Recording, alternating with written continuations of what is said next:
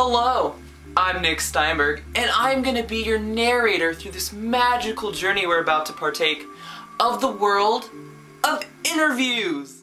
This video will show you how to become a great interviewer and a great interviewee. Through the interviewer's point of view, we will go over what violates hiring laws and the appropriate questions you should be asking your candidate.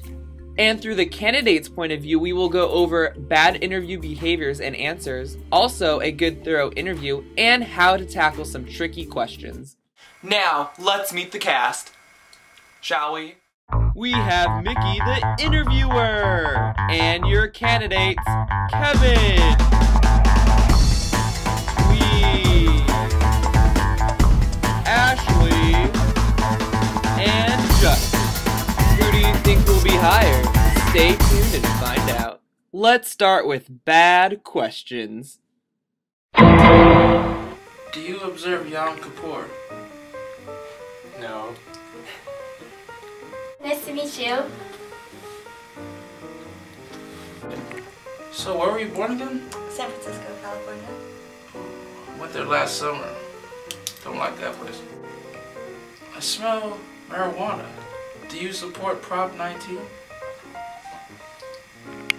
No. So how did you like going to school at San Jose State? I like the professors there, and Did you meet a lot of guys there? yeah, as friends, you know, to Oh. join some clubs. Well, see, this position here requires, you know, a little hands-on experience. Okay. So, you know, if you wanted the job, we could probably meet for some drinks after this interview. I'm actually busy actually. So you're pregnant. So it says here you're born in 1984. That makes you 25 now. Yes. That's pretty...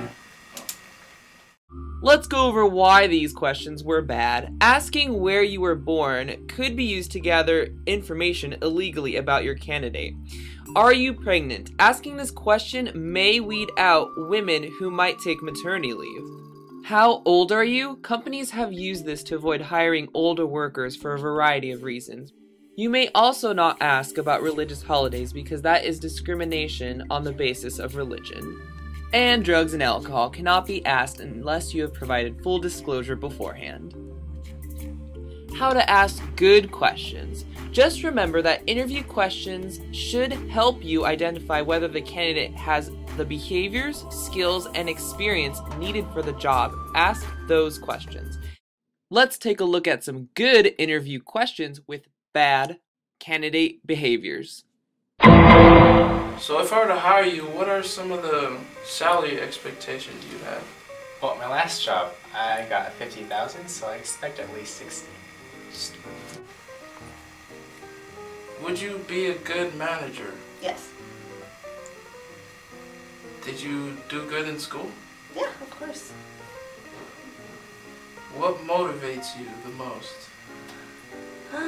Yeah.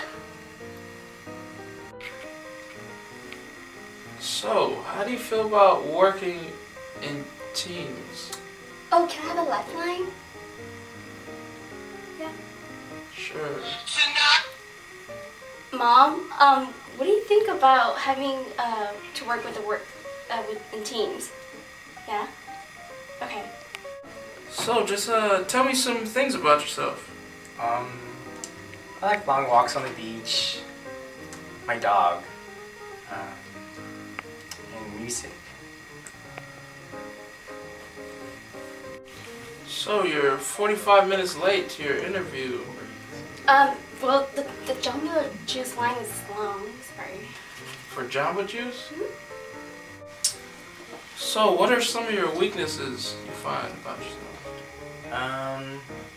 I can't stand for long periods of time, and business 150. So, why did you pick this job? I don't know. It was just a last-minute decision, you know. I need money.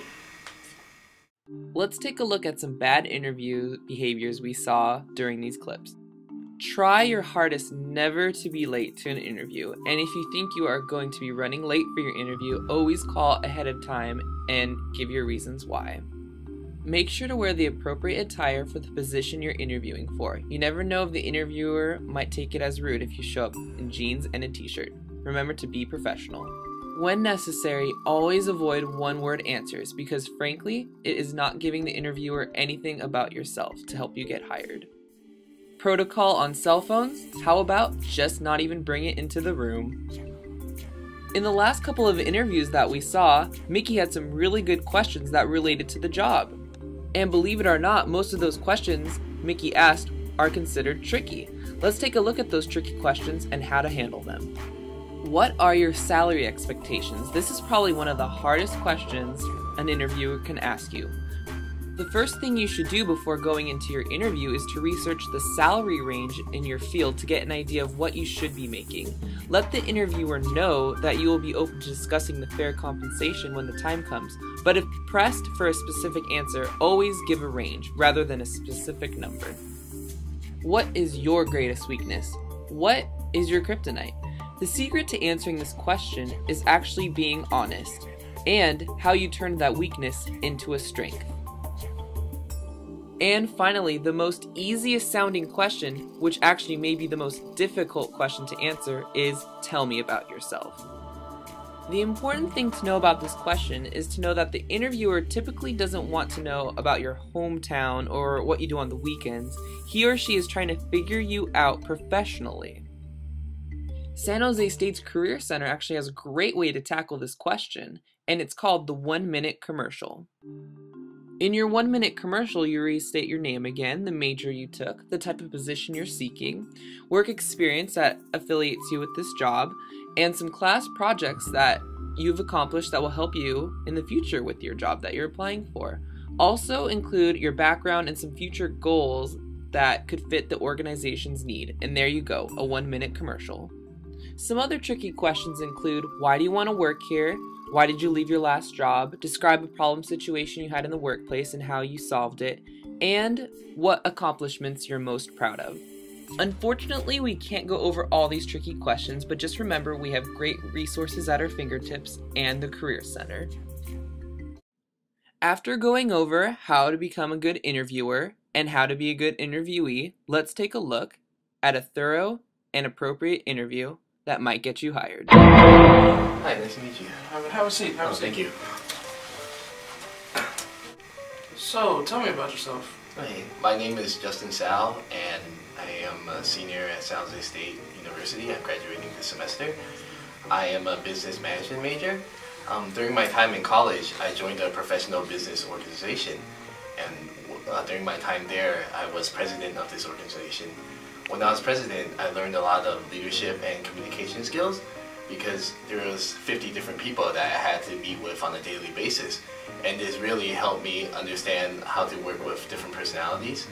And the leadership skills, it really taught me how to delegate tasks properly because I was in charge of this organization and it gets overwhelming at times, but this really taught me delegation skills. How do you feel that applies to the job you're going for? Well, this is a human resource job, and human resource requires a lot of communication. I believe being the president of this organization really set me up to communicate with all different types of personalities. So you feel you make a good manager? Yes, I believe so. Once again, as president, I had a lot of responsibilities, and I realized that when you have this much responsibilities, you can't do it all yourself, and a good manager needs to know how you properly delegate the jobs. And being the president of this organization really taught me how to properly delegate all these tasks to run an effective organization. So Justin, if we gave you the job, what would be some of your salary expectations? I did some research on it, and the median salary for this position is about $50,000 a year. So I'm hoping around that range, but it's negotiable. Where do you see yourself in 10 years? In 10 years? I see myself hopefully working for this company and hopefully promoted up to a management position. So what are some of your weaknesses you find about yourself? I believe one of my greatest weaknesses is the inability to say no. I tend to take on all tasks, and by doing so, I tend to overwhelm myself and it becomes counterproductive because I can't really focus on one task at a time. So I learned from it, and I realized that sometimes I have to say no if I'm overwhelmed, or delegate the assignments to other people. So, why did you leave your last job? Leaving my last job was a tough decision, actually. I really enjoyed working there, but there wasn't that much challenges presented to me, and I felt like I couldn't really grow as a person. And coming into the human resource department at your company, I believe it'll really help me out and expand and grow as a person. So, any last questions for me before we go? Yeah, I was wondering what skills are required to excel in this job?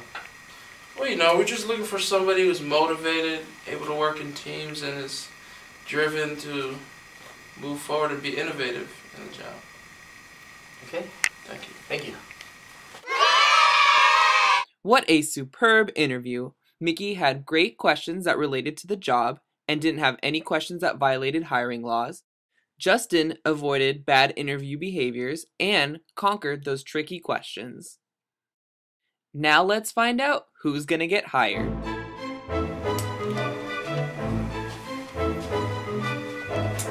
Based on the interviews and extra attention, Thuy, you're hired.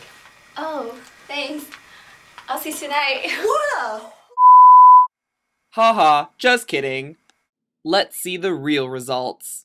Alright, thanks for the interview. We'll be contacting you. Thanks.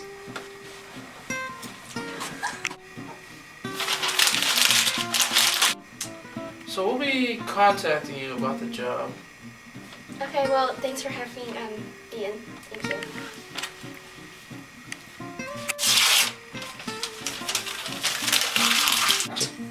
So yeah, we'll be contacting you. Do you know when? We'll be contacting you. Can I have a date? We'll be contacting you. A time? Contacting you. Can I get the job? So Justin, that was a good interview.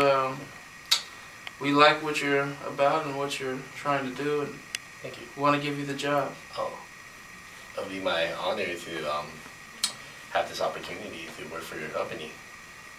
I accept. Just sign here. You have a pen? Sorry. Welcome aboard. Oh, thank you.